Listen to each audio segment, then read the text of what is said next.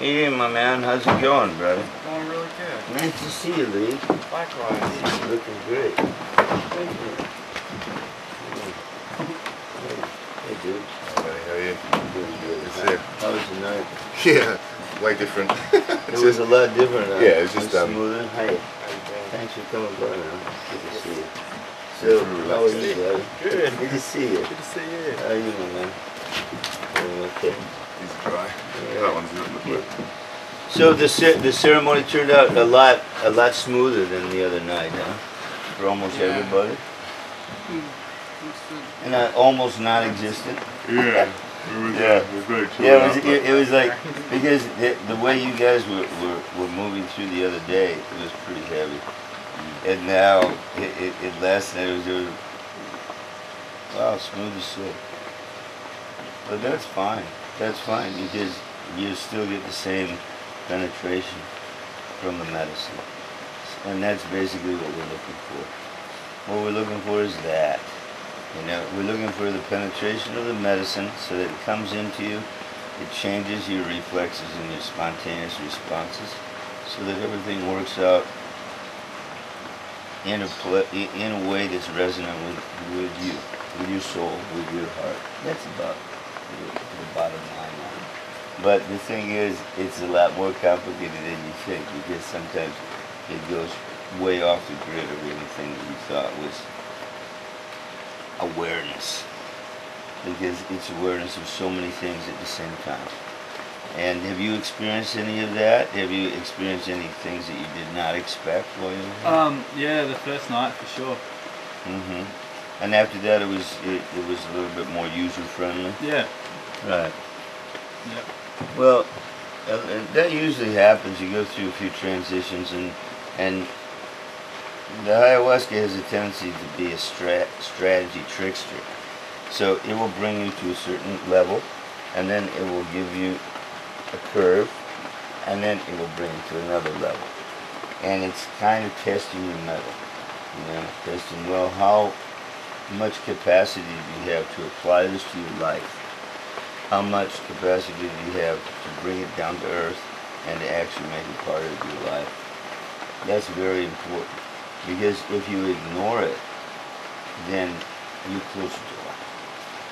And if you close the door, it's going to be hard to open it again, because the spirit world, when it comes to you, you have to respect it for what it is. And it's extremely vibrant and has a lot of potency.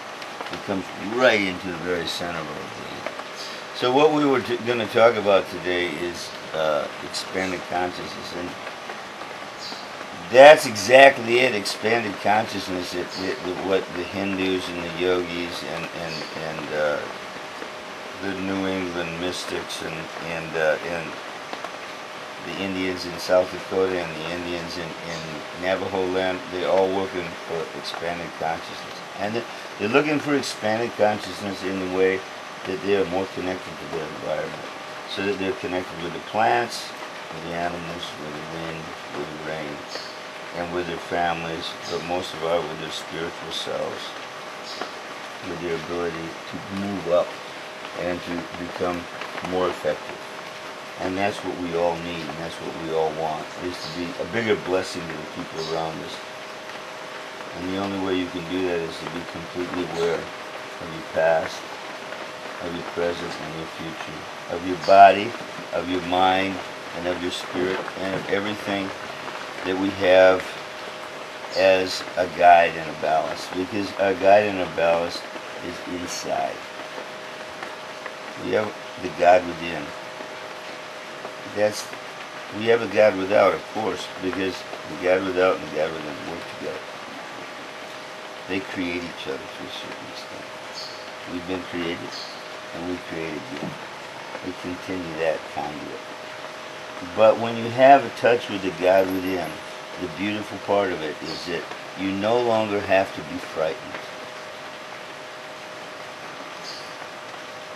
And fear is a horrible, horrible thing to have.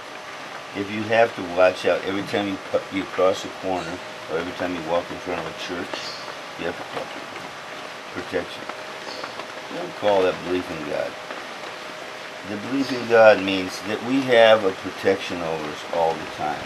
Because we know we're sons of God, or we're daughters of God, or whatever we are already protected. It comes from inside. We don't have to pull anything in from outside. Okay, we have all the native equipment to be 100% protected by the God within us. And the ayahuasca will open that conduit for you, not in an intellectual way, in a very visceral way, so that you feel it. And even if you lose your perspective or you lose your ability to think straight, you will still have it. It will come right from here. And anything negative that comes toward you is going to bounce off. Because you're going to have that pyramid of light around you, and it comes from the God within you. Now the ayahuasca, more than any other sacred sacrament that I've found on the planet, is capable of opening that up, activating it, and making it constant and complete. So that we have complete right, with no repentance, with no work, to just say, yeah, that's who I am. I hope you like it, because if you don't, you're not going to do much about it, because I'm the one that generated the whole thing. Okay? It's not me, it's the God within me. And it's a God without us that protects us from the world. You know, those are two things that we call enlightened consciousness. Enlightened consciousness.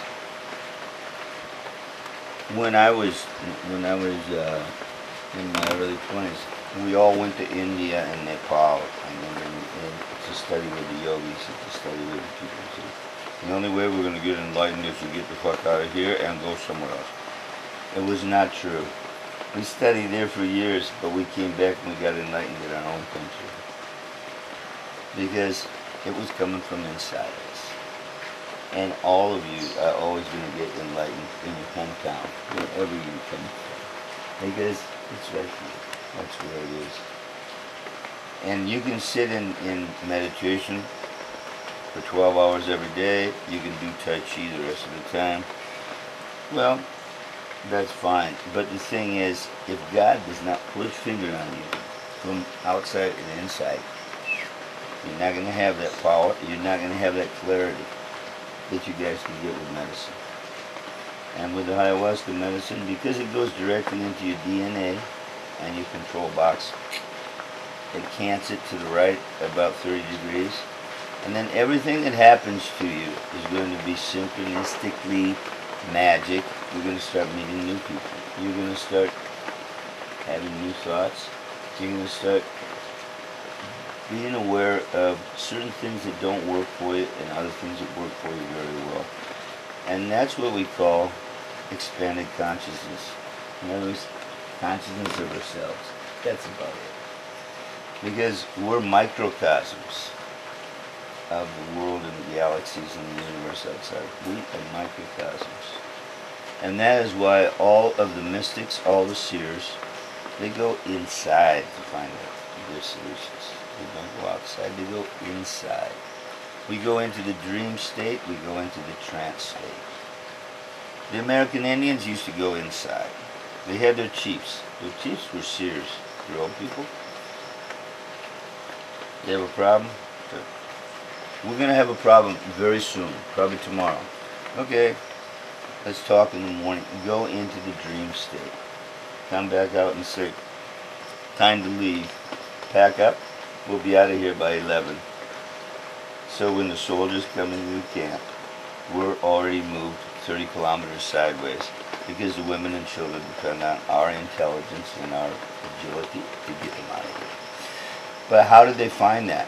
Well, the Braves come in, they got all the information on the earth, but they don't know exactly what's going to happen. But the chief goes to sleep, and he dreams the whole thing. And he said, there's another valley over to the side, and we're moving there. So pack up and let's go. And there's not anybody in the whole tribe that's not going to follow him. And say, oh, you young bucks, you warriors, you guys ride herd, okay, on the corners, make sure nobody bothers us, because we got to protect the innocents. And where does he find that information? In the dream state. We find our information there too. So the dream state, that's why we take so many alterants to try to get us into an altered state because we realize we haven't got a grip on it here.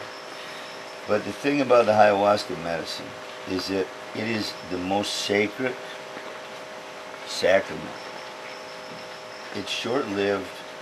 It only lasts for 4 or 5 hours in a very intense way. It brings us up, teaches us what we have to know, brings us back down, and leaves us stronger, more clear in our minds and our bodies, and has no negative side effects. It doesn't leave residuals of uric acid. It doesn't deplete our adrenal glands like mescaline, peyote, sunflower, psilocybin. Not to say those power plants aren't incredibly sacred and beautiful, and I've used them extensively. But the ayahuasca has no negative side effects at all.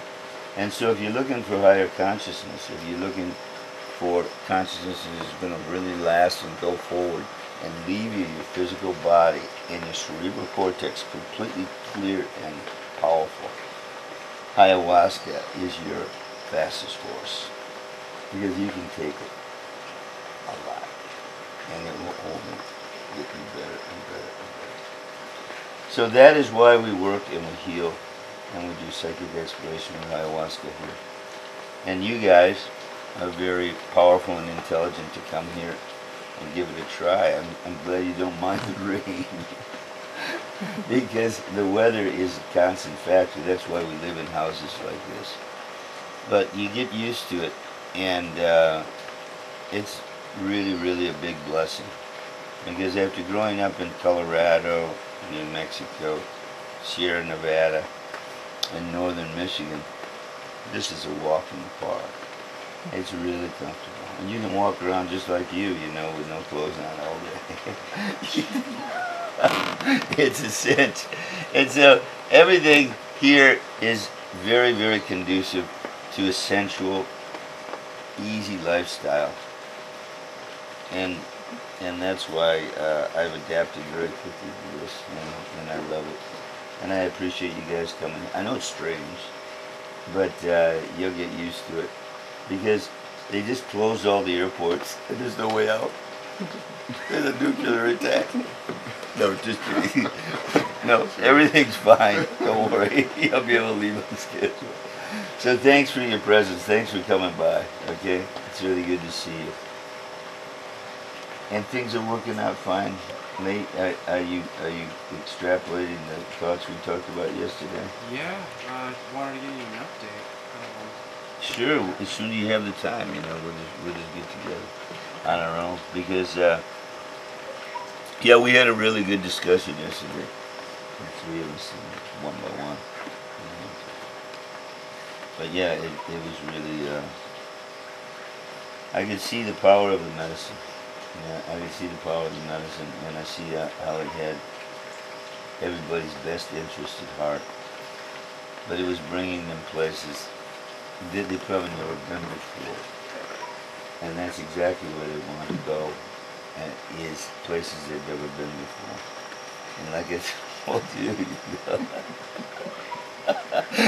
it's not easy, but it's fun. It's a lot of fun because you say, well, I thought it was going to be all light. It says, well, it's not all light because there's day and there's night. There's clouds and there's sun. There's a lot of different parts to your life, and you're going to have to ride it all out. You got to stay balanced and equilibrated and serene in the face of anything that's going to come your way. Because sadly enough, in spite of the fact that we have all the control mechanisms around us, we really don't know what's going to happen tomorrow.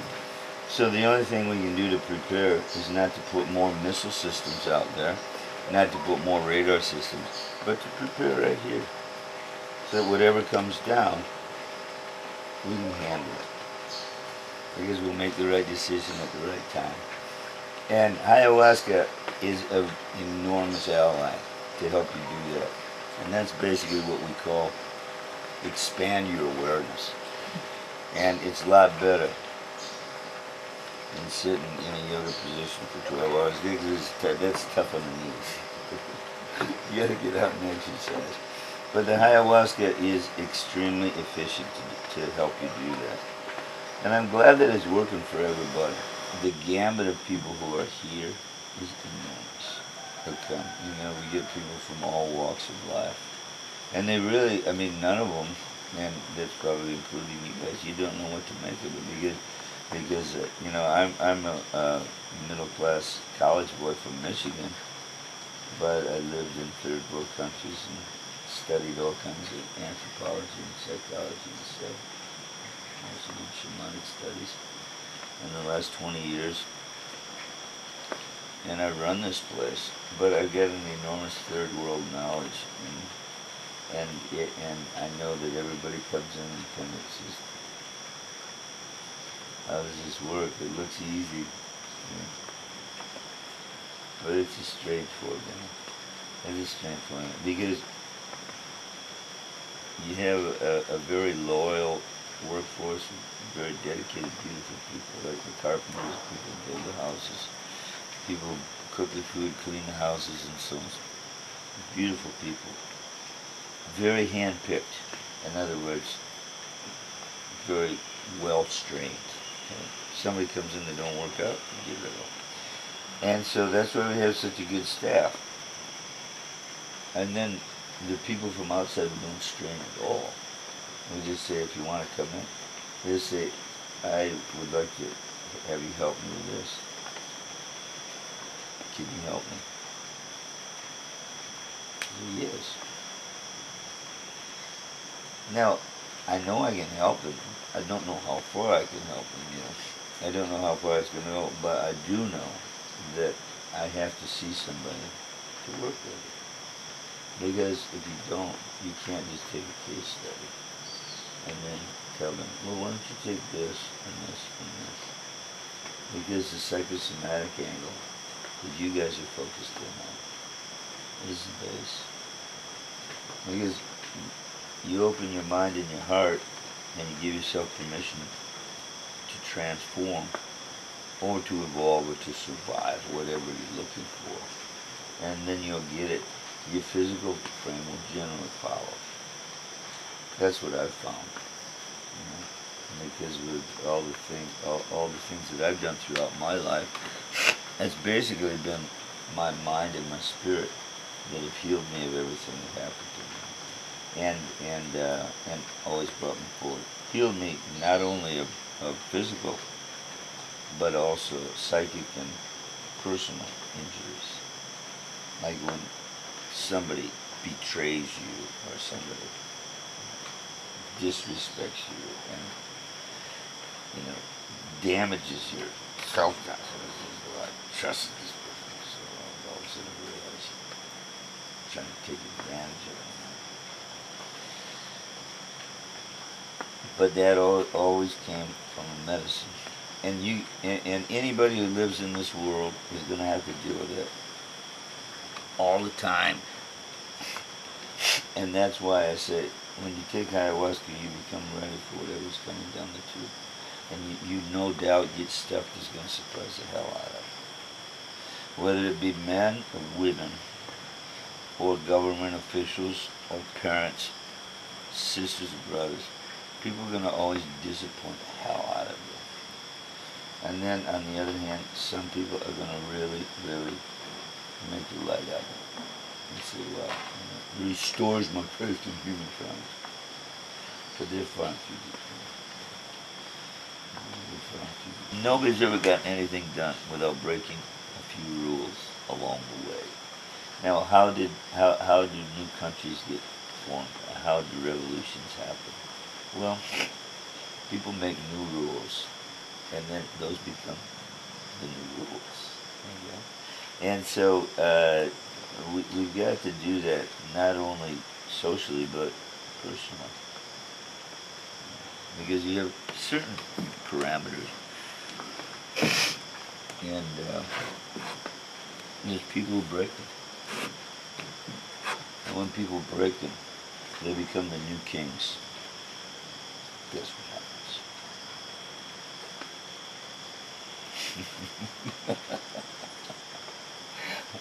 That's just like what Bob Dylan said.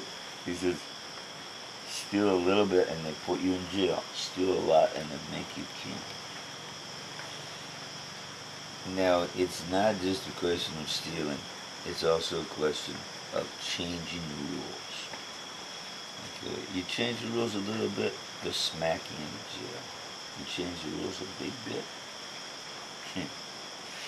they'll put you in charge. So keep that in mind. The only thing we have working with us is finesse and creativity and subtlety. You've got to know how you do your stuff. You got to be strategic. You got to be timely. Some days it's not a good day to play. Some days it's a good day to just sit back. That's it. So you got to choose your turf. If you have a project, you have an honorable goal. Believe me, you'll get the help, and they'll probably come right through you on the ground. If they send somebody down here, and it changes the entire paradigm inside their mind, and then everything the doctor did to them works, because they have the psychosomatic opening to be able to heal.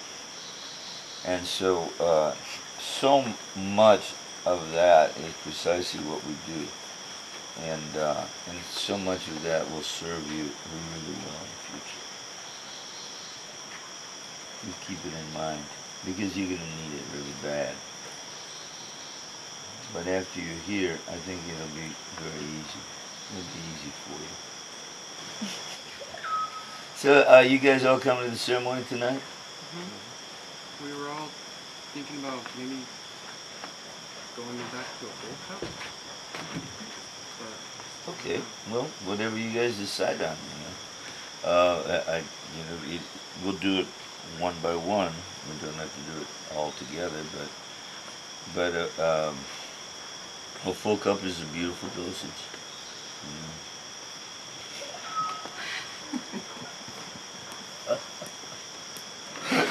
All right, let's see. Let's hit the road. So tonight we'll do a full cup. Hey, bro.